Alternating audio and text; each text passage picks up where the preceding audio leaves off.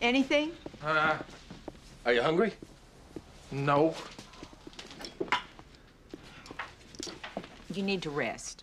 I can't believe I let her go. Just let her drive off with him. Honey. I'm an idiot. Clark, what were you gonna do? She said she didn't love you. She didn't want to see you. It had to be a trick, Dad. She cannot love him. This won't do any good. I let my feelings cloud my judgment. Now I've looked everywhere and I can't find... Superman, I'm speaking on an ultra frequency only you can hear. What is it? Luther. I imagine you'd like to see me. Well then, you shall. The corner of Kirby and Steranko.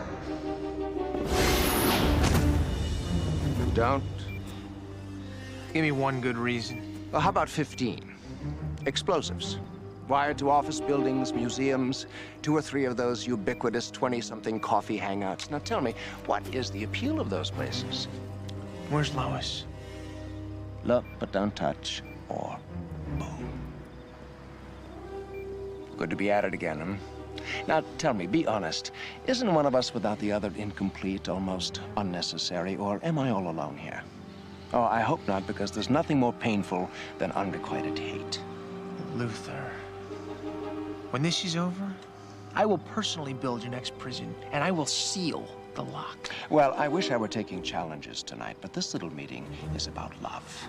If you call what you're doing to Lois love, then you are sicker than I ever imagined. What, you think that I don't love her? That I'm, what, incapable?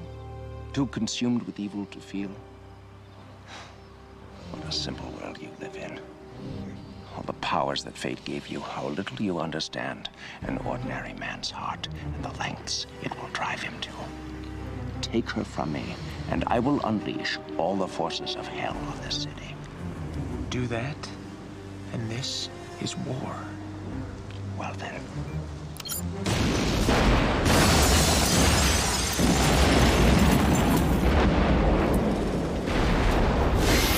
This is